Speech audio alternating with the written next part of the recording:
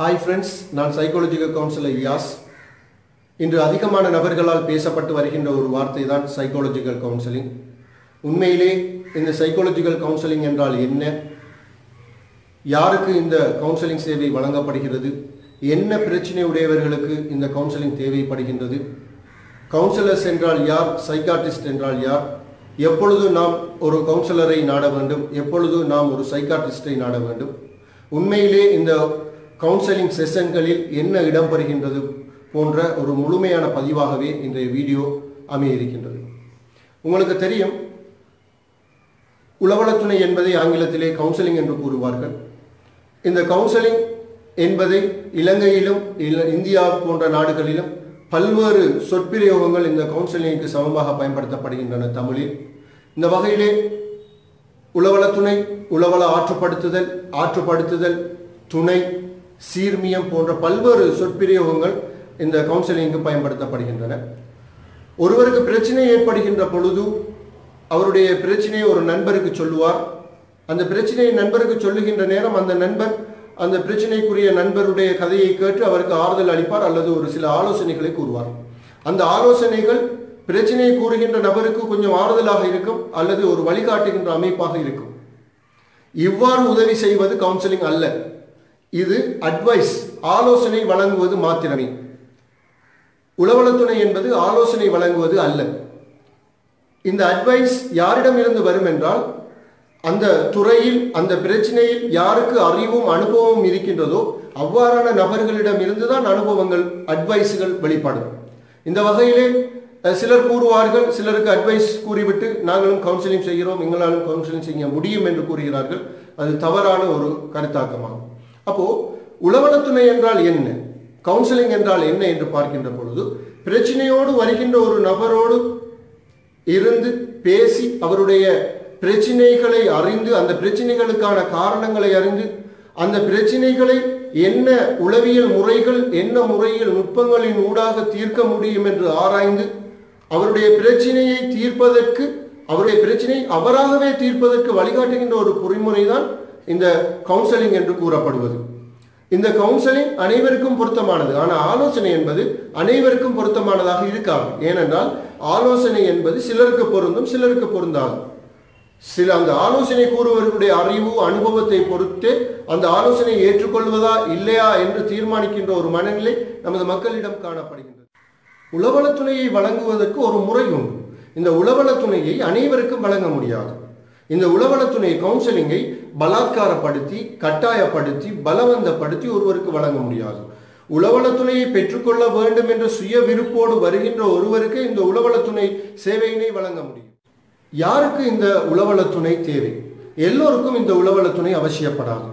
யாருக்கு கவுன்சிலிங் தேவை என்றால், நான் கேட்கின்ற கேள்விகளுக்கு யாருக்கு இல்லை என்று பதில் வருகிறதோ அவர் ஒரு உளவளத்துணையாளரை நாடி பேசுவது நல்லது.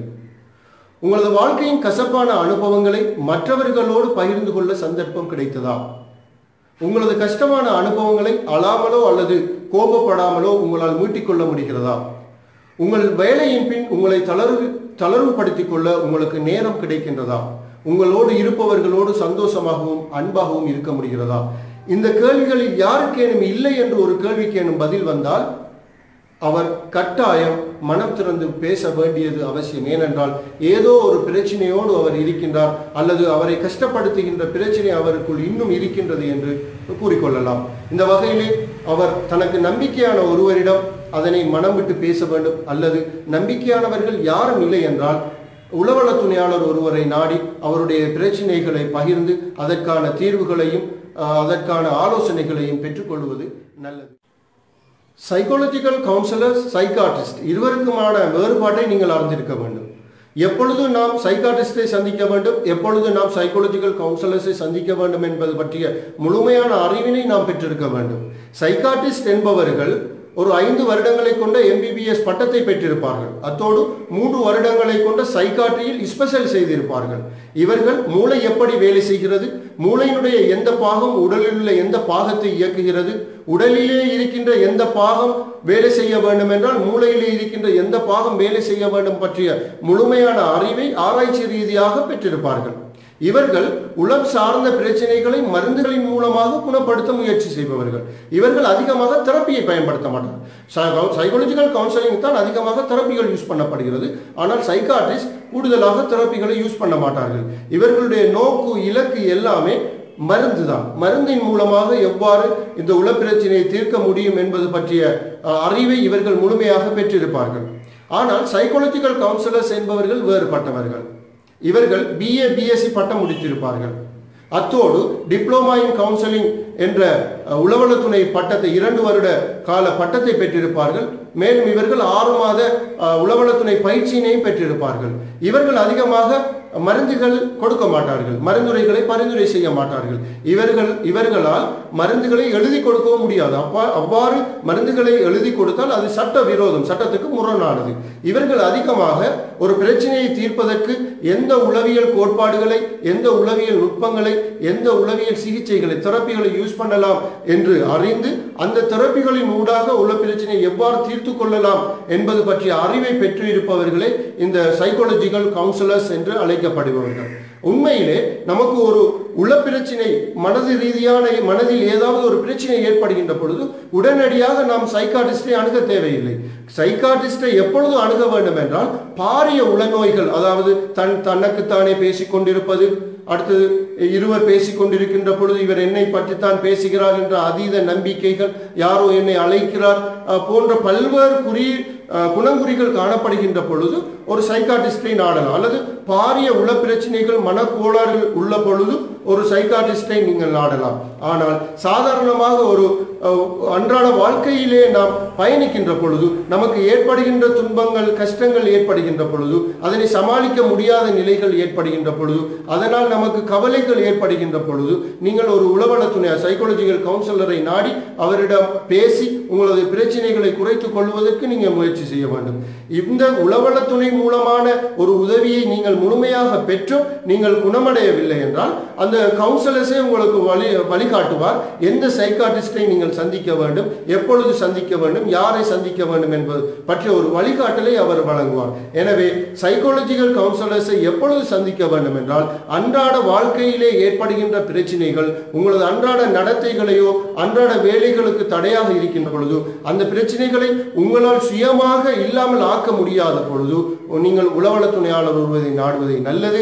உளவள துணை சேவையை பெற்றும் உங்களது பிரச்சனைகள் தீராத விடத்து அந்த கவுன்சிலர்ஸின் உதவியோடு நீங்கள் ஒரு பொருத்தமான ஒரு சைக்காட்ரிஸ்டை நாடி உங்களது பிரச்சனைகளை மருந்துகளின் மூலமாக குணப்படுத்திக் கொள்ளலாம்.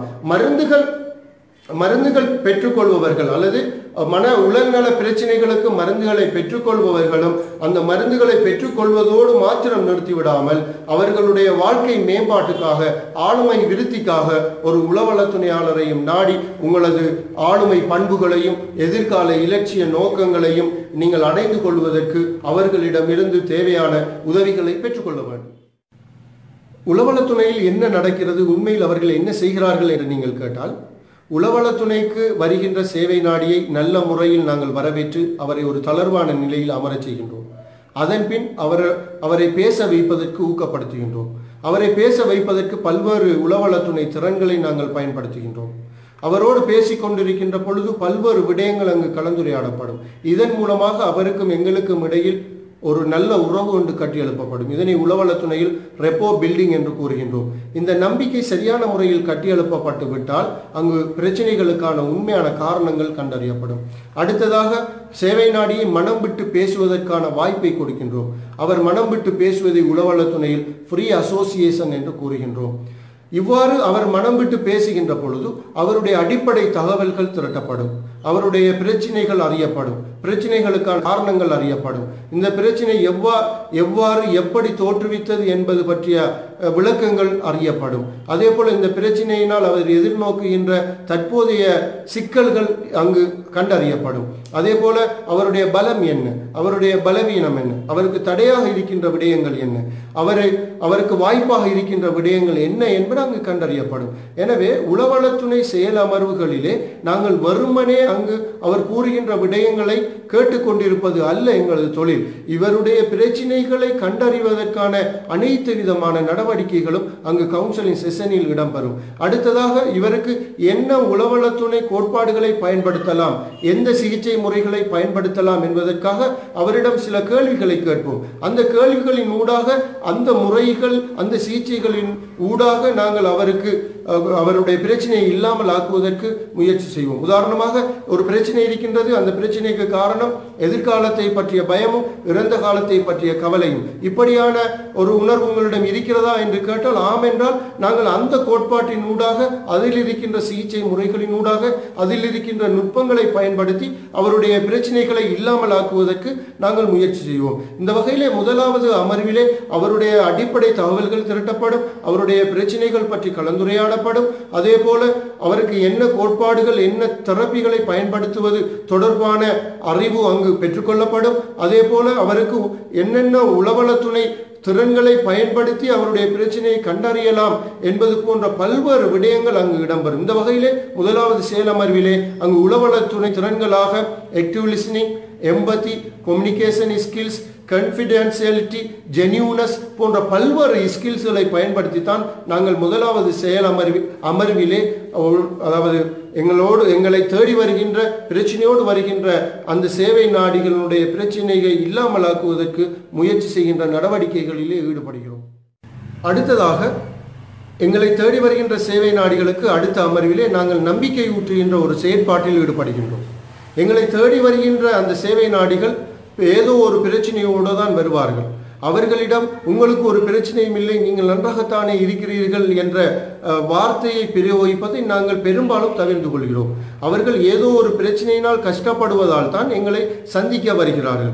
எனவே அவர்களிடம் இருக்கின்ற மன இறுக்கத்தை, கஷ்டத்தை, பயத்தை, அதே போல எதிர்மறை சிந்தனைகளை இல்லாமல் ஆக்குவதற்கு அவருக்கு பிரச்சனை இருக்கிறது, உங்களுக்கு பிரச்சனை இருக்கிறது, இதனால் சில அறிகுறிகள் இருக்கிறது, இது உயிருக்கு ஆபத்தை ஏற்படுத்தக்கூடிய ஒரு விடயம் அல்ல, இது உங்களுக்கு மாத்திரம் ஏற்படக்கூடியது அல்ல, இது அனைவருக்கும் ஏற்படக்கூடியது. இதனை சமாளிக்கின்ற திறன்களை நீங்கள் வளர்த்துக் கொள்வதன் மூலமாக இந்த பிரச்சனையிலிருந்து விடுபட முடியும். அதற்கு எங்களால் முடிந்த அளவு எங்களால் உதவி செய்ய முடியும். அதற்கான ஒத்தாசைகளையும் உதவிகளையும் நீங்கள் செய்ய வேண்டும். இது பாரிய உளநோயினை ஏற்படுத்தக்கூடிய நோய் அல்ல என்று கூறுவதன் மூலம் அந்த சேவை நாடிக்கு இது குணப்படுத்தக்கூடிய ஒரு நோயே, இது எனக்குரிய நோய் மாத்திரமல்ல, இது பொதுவாக அனைவருக்கும் ஏற்படும். இந்த பிரச்சனையை தீர்ப்பதற்கான வழிமுறைகளை கற்றுக்கொள்வதன் மூலம் இந்த பிரச்சனைகளிலிருந்து விடுபட முடியும் என்ற நம்பிக்கையை ஏற்படுத்துவதன் மூலம் அவர்கள் அவர்களுடைய பிரச்சனைகளிலிருந்து விடுபட அது அவர்களுக்கு உதவியாக இருக்கும். சேவை நாடிக்கு நம்பிக்கை ஊட்டியதன் பின்னர் அவருக்கு அறிவூட்டுகின்ற செயற்பாடு ஒன்று இடம்பெறும். அவரிடம் இருக்கின்ற அறிகுறிகளை வைத்து அவருக்கு என்ன பிரச்சனை இருக்கின்றது என்பதை அவருக்கு கூறுவதன் மூலம் அவருடைய பிரச்சனையை அவராகவே விளங்கிக் கொள்ள வைப்பதற்கு இது உதவியாக இருக்கும். அவருக்கு ஸ்ட்ரெஸ் இருக்கிறதா, அவருக்கு டிப்ரெஷன் இருக்கிறதா, அவருக்கு ஓசிடி இருக்கிறதா, என்சைட்டி இருக்கிறதா என்பதை கண்டுபிடித்து அந்த என்சைட்டி அல்லது டிப்ரெஷன் பற்றிய பூரண விளக்கத்தை அவருக்கு கொடுக்க வேண்டும். உதாரணமாக டிப்ரெஷன் என்றால் என்ன, அது ஏன் ஏற்படும், அதன் அறிகுறிகள் என்ன, அந்த அறிகுறி ஏற்பட்டால் உங்களில் என்ன மாற்றங்கள் ஏற்படும் போன்ற தெளிவூட்டல்கள், அறிவூட்டல்கள் வழங்கப்படுவதன் மூலம் அந்த சேவை நாடிக்கு தன்னிடம் உள்ள சந்தேகங்களை தீர்த்து கொள்வதற்கு அது வாய்ப்பாக இருக்கும். இவ்வாறு சந்தேகங்களை தீர்த்து கொள்வதன் மூலமாக அந்த பிரச்சனை, ஓம் எனக்கு இந்த பிரச்சனை தான் ஏற்பட்டிருக்கிறது, இதன் மூலமாக இந்த அறிகுறி ஏற்பட்டிருக்கிறது, இதனை இல்லாமலாக்க வேண்டும் என்றால் நான் என்னென்ன நடைமுறைகளை செய்ய வேண்டும் பற்றிய தெளிவு வருவதன் மூலம் அவருக்கு ஒரு நம்பிக்கை ஏற்படும். அதன் பின் நாங்கள் சிம்பிள் ரிலாக்ஸேஷன் என்ற ஒரு நுட்பத்தை கற்றுக் கொடுப்போம். ஒருவருக்கு பிரச்சனைகள் ஏற்படுகின்ற பொழுது சுவாசத்தை அதிகமாக உள்ளெடுப்பதன் மூலமாகவும் சீரான அமைப்பில் வெளியிடுவதன் மூலமாகவும் ஒருவருடைய சிந்தனையில் மாற்றத்தை ஏற்படுத்தலாம் போன்ற பல நுட்பங்களை கற்றுக் கொடுப்போம். இதனை உளவளத்துறையில் சிம்பிள் ரிலாக்ஸேஷன் என்று குறிப்பிடுவோம். இதனை அவர் வேண்டிய நேரங்களில் தேவையான அளவுகளில் எந்த சந்தர்ப்பங்களிலும் செய்வதற்கு உற்சாகம் ஊட்டுகின்ற ஒரு நடவடிக்கை இந்த அமர்விலே இடம்பெறும். அடுத்த அமர்விலே பிரச்சனையை ஏற்படுத்தும் காரணிகளை பற்றி தெளிவாக கண்டறிந்து ஆராய முயற்சி செய்வோம். அந்த பிரச்சனையை ஏற்படுத்திய சந்தர்ப்பம் என்ன, அதனால் அனுபவித்தவை என்ன, அந்த நேரத்தில் அவர்கள் என்ன நினைத்தார்கள், அந்த பிரச்சனையினால் தற்போது அனுபவிக்கின்ற பிரச்சனைகள் என்ன, இதனால் அவர்கள் எவற்றை இழந்தார்கள் போன்ற பல்வேறு விடயங்கள் இந்த அமர்விலே அவரிடம் கலந்துரையாடப்படும். இந்த விடயங்களை கலந்துரையாடுகின்ற பொழுது அவரில் கோபம் ஏற்படும், அதே போல அழுகை வெளிப்படும். இந்த சந்தர்ப்பங்களில் தேவைப்பட்டால் சிம்பிள் ரிலாக்ஸேஷனை பயன்படுத்தி அவரை அமைதிப்படுத்தக்கூடிய முயற்சிகளில் ஈடுபடக்கூடிய நடவடிக்கைகள் மேற்கொள்ளப்படும். இந்த அமர்விலே நாங்கள் பிரச்சினை தீர்த்தல் நுட்பங்களையும் சேவை நாடிகளுக்கு கற்றுக் கொடுக்கின்றோம். பிரச்சினை தீர்த்தல் நுட்பங்களை கற்றுக் கொடுப்பதன் மூலமாக அவர்களுடைய பிரச்சினைகளை அறிந்து அந்த பிரச்சினைகளிலிருந்து அவர்களாகவே விடுபடுவதற்குரிய வாய்ப்பு கிடைக்கின்றது. இந்த வகையிலே பிரச்சினை தீர்த்தல் நுட்பங்களில் பல்வேறு படிமுறைகள் காணப்படுகின்றன. அந்த படிமுறைகளை நாங்கள் அவர்களுக்கு கற்றுக் கொடுக்கின்றோம். பிரச்சினைகளை எவ்வாறு வரையறுப்பது, பிரச்சினைகளை எவ்வாறு சுருக்குவது, பிரச்சினைகளுக்கு எவ்வாறு இலக்கு அமைப்பது, பிரச்சினைகளை எவ்வாறு தீர்ப்பதற்கான வழிமுறைகளை தேடுவது, இதிலே எடுக்கப்பட்ட வழிமுறைகள் நல்லதா கெட்டதா, நடைபெற்றிருக்கிறதா, தடைகள் ஏதும் ஏற்பட்டிருக்கிறதா என்பதை மீளாய்வு செய்து கொள்வது போன்ற படிமுறைகளை அவர்களுக்கு சொல்லிக் கொடுப்பதன் மூலமாக அவர்களுக்கு ஏற்பட்ட பிரச்சனைகளுக்கான காரணங்களை அவர்களே அறிந்து அதற்கான தீர்வுகளும் அவர்களாலேயே முன்வைக்கப்பட்டு அந்த வழிமுறைகளும் அவர்களாலே செய்யப்படுவதன் மூலமாக அவர்களுடைய பிரச்சனைகளை அவர்களே தீர்த்து கொள்ளக்கூடிய ஒரு நடைமுறை இந்த அமர்வுகளிலே இடம்பெறுகின்றது. மேலும் இந்த அமர்விலே நாங்கள் நெகட்டிவ் திங்கிங்கை எப்படி பாசிட்டிவ் திங்கிங்காக மாற்றுவது போன்ற பல்வேறு நுட்ப முறைகளும் இதிலே கற்றுக் கொடுக்கப்படுகின்றது. அடுத்த அமர்விலே அவரது முன்னேற்றங்கள், அவருக்கு சவாலாக அமைந்த விடயங்கள் பற்றி கலந்துரையாட வேண்டும். அவர் செய்த முயற்சிகளுக்கு நாம் பாராட்டு கொடுக்க வேண்டும். அவருக்கு சவாலான விடயங்களை கலந்துரையாடி அதற்கான மாற்று வழிகளை நாம் தேட வேண்டும். மாற்றம் என்பது மெல்ல மெல்லத்தான் இடம்பெறும் என்ற விடயம் அவருக்கு அடிக்கடி கூறப்பட்டு உற்சாகப்படுத்தப்பட வேண்டும். இவருடைய பிரச்சனைகள் இவருடைய குடும்பத்தினரோடோ அல்லது பாடசாலையோடோ அல்லது தொழில் செய்கின்ற நிறுவனங்களோடோ அல்லது ஏனைய உறவினர்களோடோ தொடர்புபட்டிருந்தால் தேவை ஏற்படின் அவர்களுடைய உதவியை நாடி இவருடைய பிரச்சனைகளை இல்லாமல் ஆக்குவதற்கான முயற்சிகளில் ஈடுபட வேண்டும். மேலும் இவர் பிரச்சனையை இல்லாமல் ஆக்குவதற்கு திட்டமிட்டிருந்த இலக்குகள் அடையப்பட்டிருக்கிறதா, அது வழிமுறைகள் செய்யப்பட்டிருக்கிறதா, எங்கு தடைகள் காணப்பட்டிருக்கிறது, எங்கு முன்னேற்றங்கள் காணப்பட்டிருக்கிறது என்பதை அடிக்கடி பார்த்து மீளாய்வு செய்து கொள்ளுதல் வேண்டும். உளவளத்துணையில் எல்லா அமர்வுகளும் முடிந்த பின்னரும் ஒருவரை தொடர் கண்காணிப்பு செய்வது மிகவும் அவசியமாகும். இதனை ஆங்கிலத்தில் ஃபாலோ அப் என்று சொல்கின்றோம். இந்த ஃபாலோ அப் செய்வதன் மூலமாக நமக்கும் சேவை நாடிக்கும் இடையில் ஒரு நல்ல உறவு கட்டியெழுப்பப்படுகிறது. நமக்கும் அவரது குடும்பத்தினருக்கும் இடையில் ஒரு நல்ல உறவு கட்டியெழுப்பப்படுகிறது. அவரை மதிப்பீடு செய்ய நமக்கு வாய்ப்பாக அமைகிறது. சேவை நாடிக்கு என்னுடன் உளவளத்துணையாளர் இருக்கிறார் என்ற நம்பிக்கை ஏற்படுகிறது. இதனால் அவருடைய பிரச்சினைகளை நம்மால் மதிப்பிடுவது மிகவும் இலகுவாக இருக்கும். இந்த வகையிலே இவ்வாறான விடயங்களை செய்த பின்னரும் ஒருவருக்கு உள பிரச்சனை குறையவில்லை, இன்னும் அவர் பிரச்சனையோடு தான் இருக்கிறார் என்றால் அவரை நமது பகுதிகளில் காணப்படுகின்ற ஒரு சிறந்த உள மருத்துவரிடம் அனுப்பி மேலதிக சிகிச்சைக்காக அனுப்பி வைப்பது அவருக்கு இன்னும் உதவியாக இருக்கும். அல்லது இந்த பிரச்சனைக்கு தீர்வு கொடுப்பதற்காக நிபுணத்துவம் வாய்ந்த உளவளத்துணையாளர்கள் உங்களது பகுதியில் இருக்கலாம். அவர்களுக்கு பரிந்துரைப்பதும் இதற்கு உதவியாக இருக்கும். ஒவ்வொரு அமர்வும் குறைந்தது 45 நிமிடங்களை உளவளத்துணையில் கொண்டிருக்கும். இந்த உளவளத்துணை ஒவ்வொரு அமர்வும் 1-2க்கு மேற்பட்டதாக காணப்படும். தேவை ஏற்படுகின்ற அளவுக்கு இந்த அமர்வுகளுடைய எண்ணிக்கை கூடியும் குறைந்தும் காணப்படும். இந்த வகையிலே உளவளத்துணை என்றால் என்ன, இது யாருக்கு செய்யப்பட வேண்டும், இந்த உளவளத்துணையில் என்ன இடம்பெறுகின்றது, உளவளத்துணை செயற்பாடுகளை எவ்வாறு இவர்கள் செய்கிறார்கள், கவுன்சிலர்ஸ் என்றால் யார், சைக்காட்ரிஸ்ட் என்றால் யார் என்ற பூரண விளக்கம் உங்களுக்கு கிடைத்திருக்கும் என்று நம்புகின்றேன். இந்த வீடியோ உங்களுக்கு உதவியாக இருந்தால், பிரயோசனமாக இருந்தால் இந்த வீடியோவை லைக் பண்ணுங்க. இதில் ஏதாவது உங்களுக்கு கேள்விகள் இருந்தால் கமெண்ட் செக்ஷனுக்கு போய் கேள்விகளை கேளுங்க. மேலும் இது போன்ற வீடியோக்களை பெற விரும்பினால் சப்ஸ்கிரைப் பட்டனை அழுத்துங்க. நன்றி, வணக்கம்.